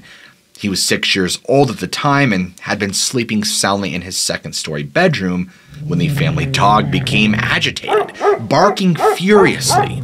The witness and his siblings all hopped out of the bed to take a look outside. Now, adjacent to the rear of their home, they clearly saw a large shape rummaging through the family's garden. The moonlight provided ample illumination for the figure, which was only about 30 or so feet below. It was squatting down, eating vegetables so loudly that they could actually hear it gnawing away. The intruder looked up, noticed them, and resumed its feast. While the witness could not accurately describe its size, he knew it was shaped like a human being, but larger and obviously covered in dark, shaggy brown hair. When it had looked at them, its eyes seemed to emit a glow. According to the story, the grandfather eventually emerged from the rear of the house, firing his shotgun into the air, and the creature stood up on 2 legs, running across the backyard towards the Pearl River with astonishing speed. The next morning, the garden was filled with oversized, bare human footprints and the remnants of the creature's late-night snack. The Honey Island swamp monster has long confused cryptozoologists. Could it be Louisiana's Bigfoot variation? While descriptions of the creature suggest this possibility, the footprints cast by Harlan Ford run contrary to all scientific expectation. The toes are the biggest problem. We would not expect 3 prominent toes with a 4th, smaller digit in a primate foot. Where's the 5th toe? The webbing between the toes is much more prominent than the vestigial webbing seen in most primates. What's more, the toes don't end in fingernails. They end in what appear to be reptilian claws or talons of sort. Granted, all these features could represent adaptations to the swamp's wetlands and waterways. At the same time, the appearance does leave ample room for skeptics to mount a compelling argument that the Honey Island swamp monster's footprints are actually misidentified alligator tracks. The bayous are swarming with gators, after all, and the slippery soil could easily elongate a set of their tracks to look more like those of a hominid. Alligator feet also leave impressions significantly smaller than your typical Bigfoot prints, a feature reflected in the small size of Harlan Ford's cast. But at the same time, officials from the Louisiana Wildlife and Fish Commission, as well as zoologists from Louisiana State University, were unable to positively identify what made Harlan Ford's cast. Surely they would have been able to recognize smeared alligator tracks, right? Whether or not the footprints are genuine, they have nonetheless birthed one of the most persistent origin stories for the Honey Island swamp monster. Legend holds that a circus train traveling near the Pearl River derailed sometime in the early 20th century. While most of the exotic animals that escaped perished in the swamp, chimpanzees thrived in the area. Now here's where the tale gets even sillier. The chimps successfully mated with the native alligators, birthing half-reptile, half-ape monstrosities in the form of the Honey Island swamp monster. If you believe this is possible, then our education system is broken. This is not the way hybridization works, folks. Species can only interbreed with closely related species, like horses and donkeys or lions and tigers. A mammal-reptile hybrid is genetically impossible. But at the same time, the inspiration for this urban legend is clear, stemming from the Honey Island swamp monster's affinity for water. Whereas most primates tend to avoid swimming at all costs, Louisiana's Bigfoot often seems unbothered when faced rivers, lakes, and bayous, as the story of Ted Williams indicate. This love of water is actually quite common in Bigfoot reports. In 1951, Kathy Connolly of Coventry, England, claimed numerous interactions with beings from other planets. Among these experiences was a meeting aboard a craft with several black-eyed cat people who seemed interested in whether or not she was pregnant. In 1967, Geraldo Bacchiero claimed to spy a disc in the sky that caused his ambulance's electrical systems to fail. It came so close that he was able to see its pilot. The brightly lit interior revealed a humanoid with a cat's face. A similar being appeared in the room of Austin, Texas resident in autumn of 1973, just days after his dramatic 10-minute-long UFO sighting. The witness had been reading books on spirituality when a bright light flash illuminated his entire room, leaving behind the head and shoulders of a tawny fur being. The entity seemed highly intelligent, and its face resembled that of a lion's, only with a flattened muzzle. After a few seconds, it kind of just snapped out of existence. Now, in February of 2002, a hiker in Quebec found himself losing consciousness in the wilderness. He eventually collapsed, and when he came to, he was back at home with two friendly female faces gazing into his eyes. Over subsequent visits, the hiker learned that these beings came from another solar system and were visiting Earth to study its life forms. They had happened upon him in the forest several days earlier, where they had presumably rescued him. According to the witness, the two women were black with cat-like faces, ears, and tails. These mysterious figures remained a staple in the witness's life, appearing in disguise at social events and even at his local supermarket. Supposedly, his wife even saw the beings herself before they eventually bid Earth goodbye 1 year later. Whether this was a hoax, a product of mental illness, or a genuine, if weird, experience is anyone's guess. Some of the UFO reports involving cat people add an interesting wrinkle. The alien big cats, or ABCs, and cat people are not extraterrestrials themselves, but are rather being studied by the aliens. This seems to be the case in the encounters of Sarah, Kathy, and Jackie, 3 college students who saw UFOs over Toronto in the late summer of 1979. The nights of August 2nd through August 4th saw a diverse array of craft flying over the city, culminating in an actual landing the final evening. From the craft came 4 beings a little more than shadows. Sarah, the primary witness, lost consciousness. She awoke in another space, presumably aboard the ship, from which she could see the ground below. She then blacked out again, waking up just a short distance from where the UFO had landed. After stumbling home, Sarah found her face sunburned and her pupils dilated. Eventually, she consented to hypnotic regression, from which she allegedly retrieved memories of her time inside the craft. The entire interior was ephemeral, allowing Sarah to pass her hands through its surface. Accompanying her were 7 of the shadowy, nearly 2-dimensional figures who explained to her that they were studying a pair of research subjects, herself and a peculiar cat-like entity that she also saw on board. Sarah's memories concluded with visions of a red alien landscape and vague recollections of various medical procedures. Over the course of several sessions, Sarah also recalled meeting a man in black who threatened her just before he vanished into thin air. Sarah believed that several strange puncture marks on her pinky finger provided proof of the incident. In another example, from April 1990, a young North Carolina girl remembered ascending into the sky in a bright blue beam of light. Once inside the flying saucer, she supposedly met several small humanoids, your classic gray aliens, and what appeared to be several human-alien hybrids, complete with wispy white hair. The girl's captors performed an experiment upon her, but it was unlike your classic alien abduction procedures. They seemed more interested in her emotions than her physiology. The aliens introduced the girl to a jet black panther, as well as a smaller creature. The beings made the girl watch as the cat eviscerated its prey, bringing her so close to the attack that she was spattered. After this ordeal concluded, she was brought even closer to the panther, now housed in a cage. The girl was instructed to reach inside and pet the beast, and when she refused, the aliens reassured her that it had been sedated. Sure enough, she reached her fingers through the bars and petted the animal, which remained perfectly calm. She was then returned home. Now, there's little evidence to validate her story. Perhaps it should be treated as a religious experience rather than a literal occurrence.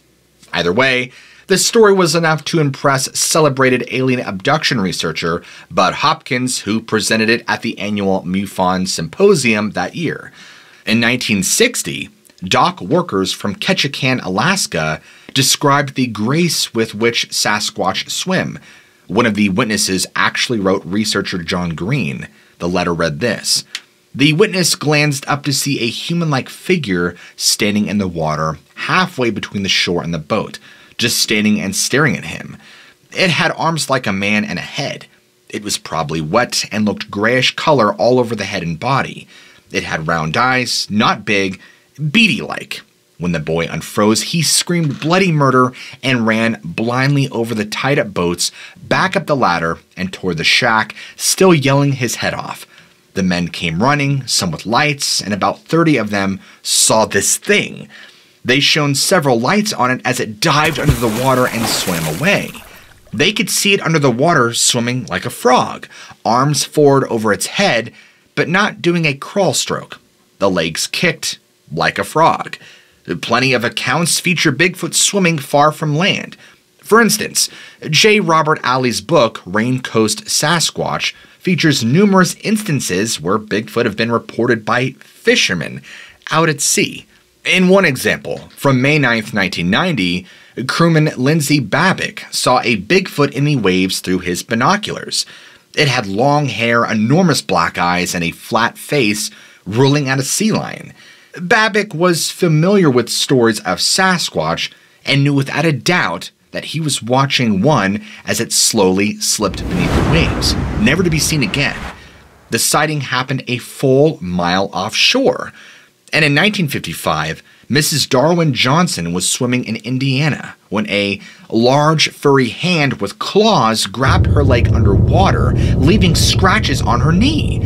In 1967, a fisherman working the Nooksack River in Washington cast his net only to find a Sasquatch tangled up inside.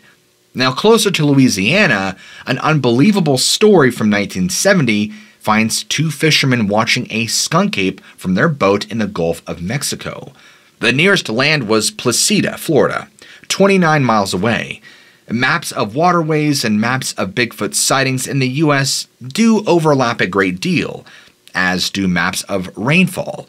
Even cryptozoologist Lauren Coleman had noted the preponderance of sightings along the creek bottoms of rural America. Could there be something deeper behind this correspondence? Joshua Cutchin and Timothy Renner have pointed out how numerous myths and legends from Europe link wild men to bodies of water. Wild men and wild women often took up residence in lakes and ponds or even the ocean. One of the best-known accounts comes from the Chronicon Anglicanum, a 13th century English text. It reads this: "Men fishing in the sea caught a wild man in their nets. He was naked and was like a man in all his members, covered with hair and with a long, shaggy beard. He eagerly ate whatever was brought to him, but if it was raw, he pressed it between his hands until all the juice was expelled. He would not talk, even when tortured and hung up by his feet. Brought into church, he showed no signs of reverence or belief. He sought his bed at sunset and always remained there until sunrise. He was allowed to go into the sea, strongly guarded with 3 lines of nets, but he dived under the nets and came up again and again. Eventually, he came back on his own free will, but later on he escaped and was never seen again. These beliefs even extend to the New World. Some tribes assert that hairy cannibal giants reside in the palaces at the bottom of the sea. In fact, the wild men and wild women of these legends are often indistinguishable from what we would call mermaids today, if a bit hairier. This has led prominent cryptozoologists like Loren Coleman to categorize the Honey Island swamp monster as a subclass of mer-being. Coleman suspects it is part of a more aggressive freshwater land-oriented subclass. For Coleman, other examples of this mer-being subspecies include Canada's own Thetis, lake monster, and the lizard man of Bishopville, South Carolina. Alligator ape hybrids, mer-squatches, any attempts to tackle the Honey Island swamp monster from a scientific perspective lands cryptozoologists in laughable territory. A more worthwhile exploration of the creature and its footprints might be found in folklore. It's worth noting that numerous legends around the world describe hairy apes with bird feet, which the Honey Island swamp monster tracks equally resemble. For example, some, not all, but some tribes in America's Northwest describe creatures comparable to Bigfoot whose feet resemble those of large birds, being the French term for werewolf. These beliefs melded with similar stories already told among the area's tribes. Tales of wolfwalkers, half-human, half-animal creatures haunted the Chitimacha and Attakapaw tribes. Although few Honey Island swamp monster witnesses give the best canine features, the broad strokes of a tall, hairy humanoid prowling the Pearl River are certainly consistent. Other mysteries cling to the swamp like an early morning fog. Indigenous mounds and burial sites, some uncatalogued, dot the drier portions of the region. Tales of buried treasure abound.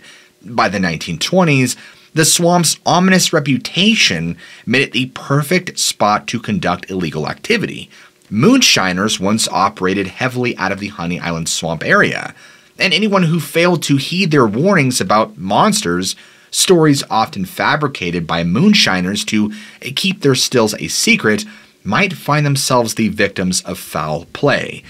One newspaper account from 1926 named moonshiner Will Seals as one such casualty. Seals' whiskey proved too popular and too profitable for his competitors, so they set his house ablaze, fatally shooting him when he tried to escape. The act was never prosecuted, as the criminals simply faded into the refuge of the impenetrable bayou. Some monsters are human, it seems. The Honey Island swamp monster is just the latest in a long series of legends to arise in the swamps of Louisiana. But more importantly, what do you believe? Let me know what you think in the comments below. And also, if you're new to the channel, be sure to go ahead and smack that big ol' red subscribe button for more content just like this.